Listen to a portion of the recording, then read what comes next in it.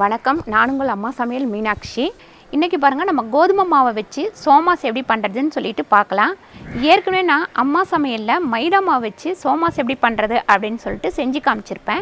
நம்ம இதில் கோதுமை மாவை வச்சு சோமாஸ் எப்படி பண்ணுறதுன்னு பார்க்க போகிறோம். வாங்க எப்படி செய்கிறதுன்னு பார்க்கலாம். கோதுமை மாவு 1 கப்பு எடுத்திருக்கேன். 2 ஸ்பூன் பார்த்திங்கன்னா ரவை எடுத்திருக்கேன்.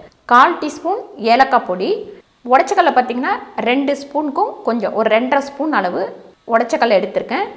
தேங்காய் பார்த்திங்கன்னா திருவினது ஒரு 3 ஸ்பூன் எடுத்திருக்கேன். உப்பு தேவையான அளவு, எண்ணெய் தேவையான அளவு. இப்போ நம்ம சோமாஸ்க்கு இந்த பாருங்கள், இந்த பொட்டுக்கடலையை நம்ம வறுத்து எடுத்துக்கலாம். இதோட நம்ம முந்திரி, பாதாம் இந்த மாதிரி எது வேணாலும் நம்ம சேர்த்துக்கலாம். அது நம்மளோட சௌகரியம்தான். இப்போ நான் இதில் உடச்சக்கல்லையும் ரவை, தேங்காய் மட்டும்தான் சேர்க்க போகிறேன். நம்ம பச்சையோடு தூள் பண்ணோம் அப்படின்னா ஒரு மாதிரி பச்சை வாடை வரும். அதனால் கொஞ்சம் நம்ம வறுத்து எடுத்துக்கிறது ரொம்ப நல்லது. இப்போ இந்த ரவையை கொட்டி நல்லா வறுத்து எடுத்துக்கலாம். பாருங்கள், ரவை வறுந்துடுச்சு. இதை எடுத்துக்கலாம். எடுத்துகிட்டு இதில் தேங்காய் போட்டு வறுத்து எடுத்துக்கலாம். தேங்காய் கொஞ்சம் நீங்கள் நல்லா வறுக்கணும். அப்போ தான் நமக்கு ஒரு 10 நாள் சோமாஸை வச்சுருந்தாலும் கெட்டு போகாமல் இருக்கும். ரெண்டாவது தேங்காய் உங்களுக்கு தேவை இருந்தால் போட்டுக்கலாம், இல்லைனா வேண்டாம். ஆனால் தேங்காய் போட்டிங்கன்னா ஒரு டேஸ்ட் ரொம்ப நல்லாயிருக்கும். சோமாஸோட டேஸ்ட் நல்லாயிருக்கும். அப்புறம் நிறைய பேர் கேட்டிருப்பீங்க, தேங்காய் போட்டால் நமுத்து போயிடாதா அப்படின்னு. அதுக்காக தான் இப்போ நம்ம அதில் உள்ள தண்ணி ஈரம் ஃபுல்லாக போகிற அளவுக்கு தேங்காவை நல்லா வறுத்துக்கணும்.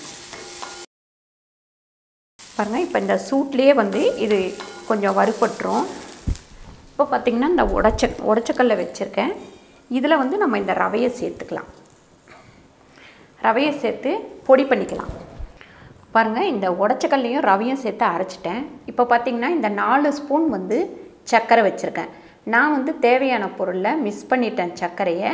அதனால் 4 ஸ்பூன் வச்சுருக்கேன். இதையும் இதில் கொட்டி ஒரு சுற்றிக்கலாம். சர்க்கரை போட்டு இப்போ நான் சுற்றிட்டேன். இப்போ இதை பார்த்திங்கன்னா நம்ம இதில் கொட்டி கிண்டிடலாம். அடுப்பு சூடாக இல்லை, இந்த கடாயோட சூடு மட்டும்தான் இருக்குது. இப்போ இதில் ஏலக்காய் பொடி போட்டுக்கலாம். கொஞ்சம் ஏலக்காய் பொடி. இப்போ நம்ம சோமாஸ்க்கு பூர்ணம் ரெடி பண்ணியாச்சு. மாவு எப்படி பிணைஞ்சு எடுத்துக்கலான்னு பார்க்கலாம். பாருங்கள், இந்த கோதுமை மாவை இதில் போட்டுக்கலாம். அடுத்து பார்த்திங்கன்னா உப்பு, 1 ஸ்பூன் அளவு உப்பு போட்டிருக்கேன். இது எண்ணெய் லைட்டாக சூடு பண்ணி வச்சுருக்கேன். எண்ணெய் நம்ம இப்போ குழம்புக்கு யூஸ் பண்ணுற எண்ணெய், நெய் தேவையில்லை, எண்ணெய் போட்டுக்கலாம்.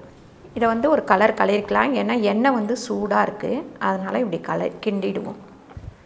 பாருங்கள், இப்போ இந்த கோதுமை மாவை நல்லா பிணைஞ்சு எடுத்துக்கலாம். ஒரு 3/4 டம்ளர் தண்ணி எடுத்திருக்கேன் நான். இது பார்த்திங்கன்னா ஒரு 1/4 கிலோ மாவு அளவு.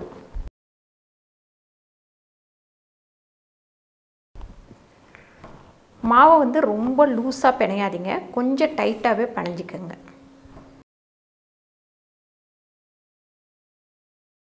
பாருங்கள், 1 ஸ்பூன் அளவு கையில் எண்ணெய் போட்டு நல்லா இதை இப்படி சேர்ந்த மாதிரி எல்லாம் பிணைஞ்சிக்கோங்க. பாருங்கள், இது ஒரு 10 நிமிஷம் அப்படியே இருக்கட்டும். ஒரு துணி போட்டு மூடி வச்சிடலாம். பாருங்கள், இப்படி ஒரு வெள்ளை துணி போட்டு நல்லா மூடி வச்சுருங்க. ஒரு 1/2 அன் ஹவர் கழித்து நம்ம எடுத்துக்கலாம். பாருங்கள், இந்த மாதிரி இப்போ துணி எடுத்துருவோம். 1/2 அன் ஹவர் ஆயிடுச்சு. இந்த மாவை நல்லா கொஞ்சம் இந்த மாதிரி ஒரு சின்ன உருண்டையாக எடுத்துக்கோங்க. ஒரு 2 பேர் இருக்கீங்க அப்படின்னா இந்த மாவு தாராளமாக போதும். 15லேருந்து 20 சோமாஸ் உங்களுக்கு வந்துடும்.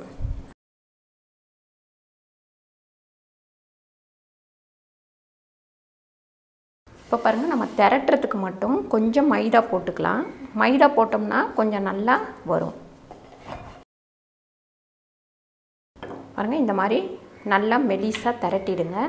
அதுக்கப்புறம் பார்த்திங்கன்னா இந்த மாதிரி அச்சு நான் வச்சுருக்கேன். இது மரத்திலான அச்சு. இது பார்த்திங்கன்னா ஒரு 85 ரூபாயோ என்னவோ. இதை நான் வாங்கி 3-4 வருஷம் கிட்ட ஆகுது. இதில் லைட்டாக எண்ணெய் தடவிக்கங்க. இந்த இடம் எண்ணெய். இப்போ இதை நம்ம இப்படி போட்டுக்கலாம். 1 ஸ்பூன் அளவு இல்லை 1.5 ஸ்பூன் நல்லா கொஞ்சம் ஃபுல்லாக வச்சிங்கன்னா தான் உங்களுக்கு புஷ்ஷுன்னு வரும். பாருங்கள், மறுபடியும் தண்ணி இந்த இடத்துல தடவிக்கங்க. அப்போ உங்களுக்கு பிரிஞ்சு எண்ணெயில் விழாது. எண்ணெயில் விழுந்துடுச்சு அப்படின்னா எண்ணெய் ஃபுல்லாக வேஸ்ட்டாக போயிடும். இப்போ இதை நல்லா இப்படி அமுக்கிக்குங்க. பாருங்கள், இந்த சைடையும் நம்ம கட் பண்ணி எடுத்துடலாம். இந்த மாதிரி கட் பண்ணி எடுத்துடலாம். நிறைய அச்சு வந்து மாற்றி மாற்றி அச்சு நிறைய விற்கிது, நீங்கள் அதை பார்த்து கூட வாங்கிக்கலாம். இது எனக்கு வந்து சௌகரியமாக இருக்குன்றதுனால நான் இந்த மாதிரி அச்சு வாங்கி வச்சுருக்கேன். இப்போ நான் வந்து இதை இன்னும் கூட உங்களுக்கு இன்னொரு தடவை செஞ்சு காட்டுறேன். இந்த மாவு எல்லாத்தையும் இதை பாருங்கள், இந்த மாதிரி மாவு வரும்போது அதையே இந்த மாதிரி அமுக்கி மறுபடியும் இதையே தரட்டிக்கலாம்.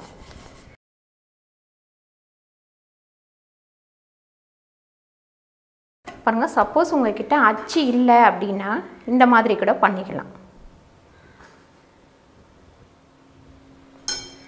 இந்த ஓரத்தில் இப்படி லைட்டாக தண்ணி தடவிடுங்க. தண்ணி தடவிட்டு இதை இப்படி மூடிடுங்க. நல்லா இந்த மாதிரி அமுக்கிடணும். அமுக்கினதுக்கப்புறம் பார்த்திங்கன்னா இந்த மாதிரி மடித்து விடுங்க.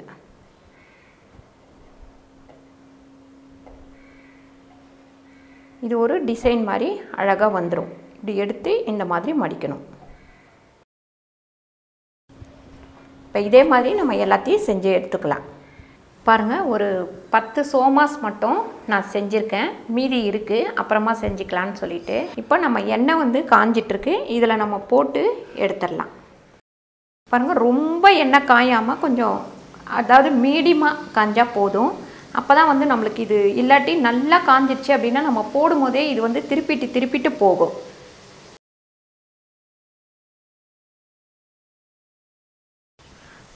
நிறைய பேர் மைதா யூஸ் பண்ண வேணாம் அப்படின்றவங்க கோதுமை மாவில் கூட நீங்கள் வந்து செஞ்சுக்கலாம். இது வந்து நல்லா கொஞ்சம் சாஃப்டாகவே தான் இருக்கும். இதே நம்ம வந்து ஒரு 10 நாளைக்கு வச்சுருக்கலாம். நல்லா 2 பக்கமும் கொஞ்சம் திருப்பி விட்டிங்கன்னா ஒரே மாதிரி நல்லா வெந்துடும்.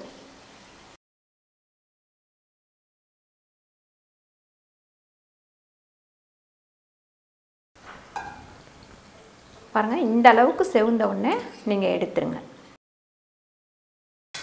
பாருங்கள், சூப்பரான கோதுமை சோமாஸ் ரெடி ஆயிடுச்சு. இதை நீங்கள் வீட்டில் வந்து ட்ரை பண்ணி பாருங்கள். இந்த வீடியோ உங்களுக்கு பிடிச்சிருந்தா லைக் பண்ணுங்கள், ஷேர் பண்ணுங்கள், சப்ஸ்கிரைப் பண்ணுங்கள், ஃபேஸ்புக்கில் ஷேர் பண்ணுங்கள், மறக்காமல் கமெண்ட் பண்ணுங்கள். நன்றி, வணக்கம்.